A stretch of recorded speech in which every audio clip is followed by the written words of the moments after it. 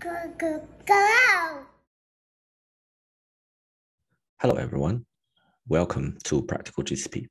So I spent like 5 months maybe talking about the technical solutions on Google Cloud. So instead of talking about technology itself, today I would like to talk about the team leadership in the technology industry. So if you look at this triangle I prepared here, very often when people talking about leadership, they only talk about leadership as a kind of vague concept. What exactly does it mean, especially in technology? So in my opinion, I think it's actually broken down into those three parts. You've got leadership, management, and technical expertise. So go into each one of those and explain why they're all important to support to the success that you would like to achieve in building your teams. First of all, I would like to explain the difference between leadership and management.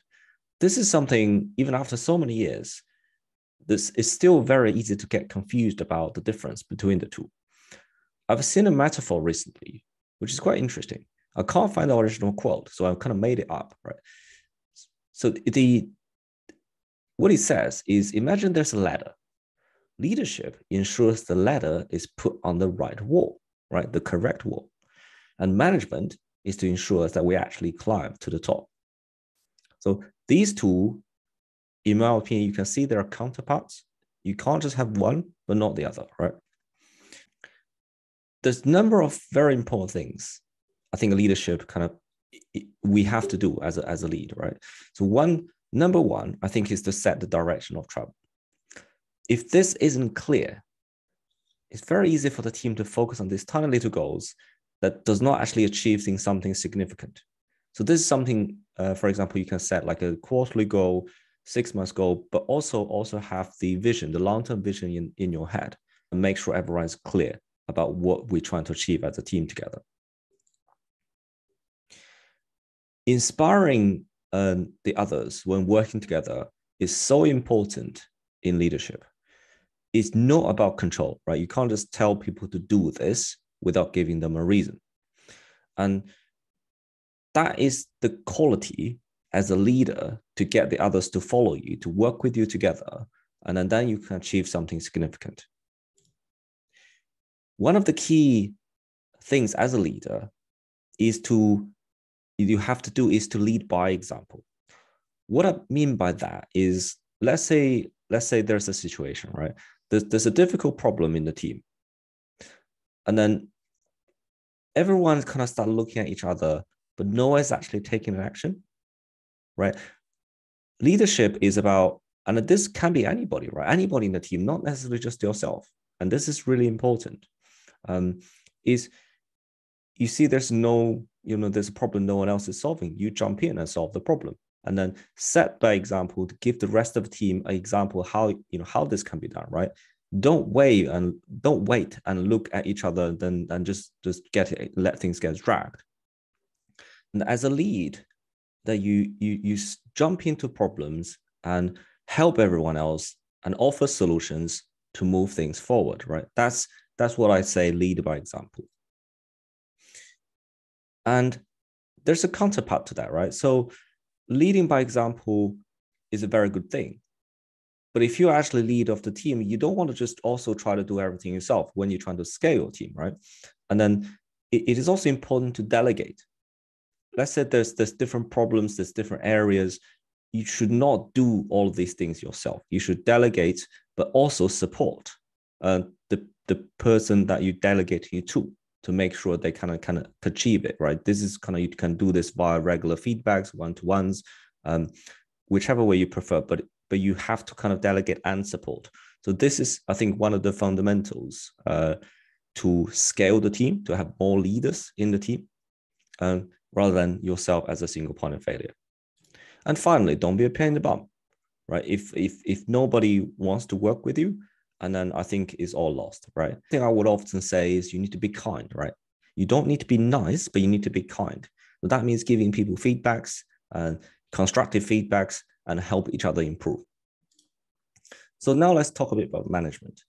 So in many companies, especially where there's tech companies, some say you don't need management, right? You just lead and you set the goals, get a team to self-managing it.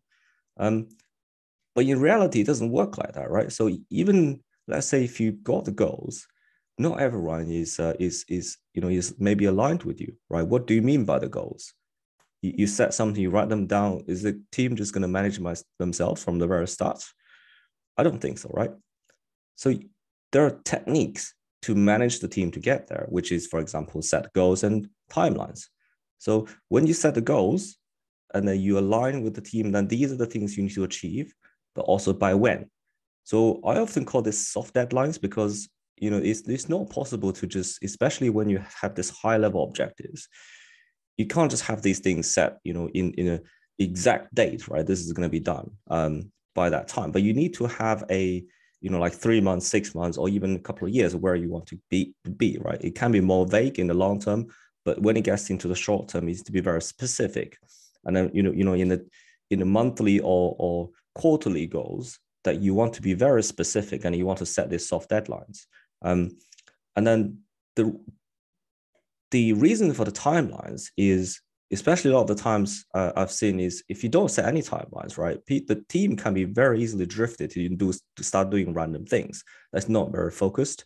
So when that happens, it's not very good for themselves because, when things doesn't get delivered, no one gets credit, right? And it's also not good for the business because, that's what pays our salaries. It's just a fact.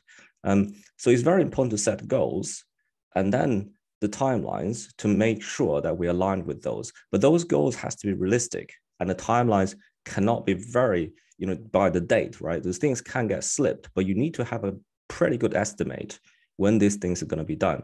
And if you do fail those timelines, and then make sure you review, right? And then how do you actually get there? And then set the next timelines, right? So those are the things that, one thing I often say is set the goal and work backwards. So when you see where the goal is, and you start looking at, for example, you're trying to get some system into the production stage, right? Running on live. But then you start mapping out what exactly do you need to go live, right? That's what I mean by working backwards. You don't just start digging into the technology stack and start building the code without a very clear mindset how that's going to go to the production environment, without the details. So in that case, so you work backwards, and then you can start setting the goals and set the timelines to achieve those one step at a time, right? And then that's where management is really important in terms of break down the problems. So when you work with a team, especially if you are the first contact person, that you probably know a lot more than a team in terms of the goals and objectives, then you need to help the team to break down these problems, right? So it's not just like 3 months you deliver that. It's to break things into smaller achievable chunks by working backwards from the goals itself. And then there's much better chances you actually deliver it. Do regular check-ins, right? So, if you just, let's say, break the problems down, set the goals, and then bam, 3 months later, I just hope everything's going to be done. It's not going to be done, right? It doesn't work like that. In reality, there are issues, there's problems, and then it is the, you as a leader or as a manager's responsibility to actually do the check-ins. So when you do the check-ins, you ask people the right question. If you don't ask question, you ask the question, right? You ask the question based on the goals and timelines you talked about. Not all of these conversations are going to be pleasant. Keep that in mind. But it's actually constructive and it's very necessary, and it's going to get you there. And it's good for everyone's career because we achieve something very significant and achieve the success together. So that's why it's really important to do check-ins, ask the right questions, and then, review what you've done so far. If there's problems, solve it and move on, right? And again, whether you're, doing the leadership part or you're doing the management part, don't be a pain in the bum, right? Work as a team, support each other, listen to each other's the reasons, and then be constructive, and then solve problems together, right? Just, don't point fingers and just say it's your fault, It does not help, right? Finally, the technical expertise. The two most important things that you can do if you have good technical expertise. So I've been in the industry for maybe 16, 17 years. I still do hands-on these days. But the problem is, if you, especially when you start getting the senior leadership, is the amount of time that you spend in those areas will significantly reduce.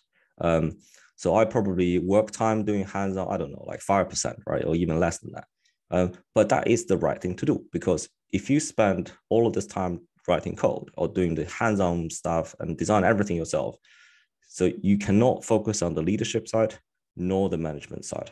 And then everyone's going to hate you, and then you achieve nothing. You cannot scale the team, and then you'll become the single point of failure. That's really, really important to remember. But having good technical expertise, and again, this is something in my opinion, right? I do not think so, because let's say leadership and management take away a lot of your time, most of your time, and then you do not have time to improve your technical expertise. After a year or 2 or 3 years, then you fall behind. Then if you fall behind, you can't lead a team anymore. I'll explain in a bit why. But then I just feel like this is not something you can do in a 9-to-5 job, right? If you kind of like what you do, and then you need to brush up your hands-on capabilities, whether that's within working hours or outside of working hours. Obviously, you don't want to burn yourself out, but a few hours outside of work in a week is absolutely necessary to brush up your skills. You need to keep reading the blog posts, keep reading what other people are doing, do some code reviews for your own team, and then keep studying, right? And then prototyping, especially prototyping, is actually really effective. Keep on top of especially some of the newer technologies gets published. We're talking about Google Cloud. This is really important technique to do proof of concept. You can see some of these videos I've done in there. And then that is a very effective way to keep up to speed, right? A lot of these new things, they may be new, but with your experience that you've done in the past, it's quite easy to kind of keep on top of things. And that's why the technical expertise is something kind of you really want to just have it kind of keep it up, right? It doesn't matter what your role is and how senior kind of in senior leadership and you get to. There's 2 things, right? In the technical expertise is important once you have a very good foundation, especially at high level from architecture perspective, and how you can actually help the team and help the other senior leadership, is you can align the leadership direction and then the direction of travel. So let's say you have a very ambitious goal, right? The whole senior leadership has a very ambitious goal. If you don't have the technical expertise, how do you know how feasible that is, right? And then so that's if you have a good idea that these goals can be achieved, and then how does that align with the how mature technology is these days, and how mature the team you have is, right? And then you can map that out in your head, right? Is that a realistic direction of travel? But at the same time, on the management side, you can start setting expectations, right? You can align the expectations. So you can say, like, because of A and B and C, because these technologies are not mature enough, or because these other things usually take a lot longer or require a lot more resources to achieve. And then you can be very proactive about solving these problems ahead of time, right? So that is why technical expertise is so important. If you do not have a very good foundation of the technical expertise, all this leadership and management fall apart. I think, especially in the leadership side, right? So it's one of the things I remember, which myself been struggling with. I've been kind of back and forth between the either be a kind of very hands-on role and then kind of back to a bit of leadership and management.